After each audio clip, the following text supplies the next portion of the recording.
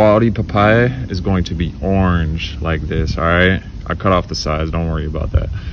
It's gonna be orange like this, okay? It's gonna be firm, but it's gonna have some give to it, like memory foam. So if your papaya is not orange, you're just taking a gamble right off the bat, okay? Now let me show you what the inside should look like when you crack it open.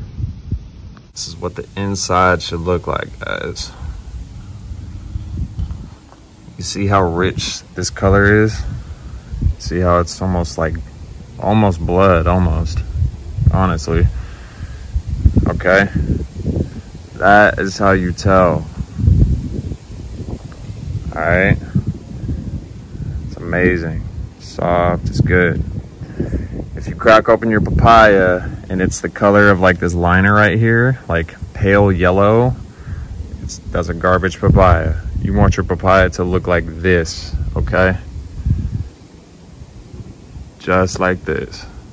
And it's gonna taste amazing. A lot of people hate papaya because they haven't had quality papaya. You want it to taste just like this, all right, guys? All right, y'all, that's the video. I'm gonna enjoy this papaya. Just a little tip, you guys, if you're living in a spot like Colorado, Delaware, Connecticut, Maine, Wisconsin, these places, they are super cold, and quality fruit just doesn't, you can't get quality fruit too often like this. Like some types of fruit you might be able to get, but if you're in, like I came from Colorado, I'm in Florida now. If you're in Colorado, that right there does not exist. But if you're looking for it, your best bet is to go to a Mexican market or an Asian market, okay? But if you want to get quality fruit like that, especially papaya, you got to go to a tropical climate, period. That does not exist in Colorado. I've never seen papaya like that ever in Colorado.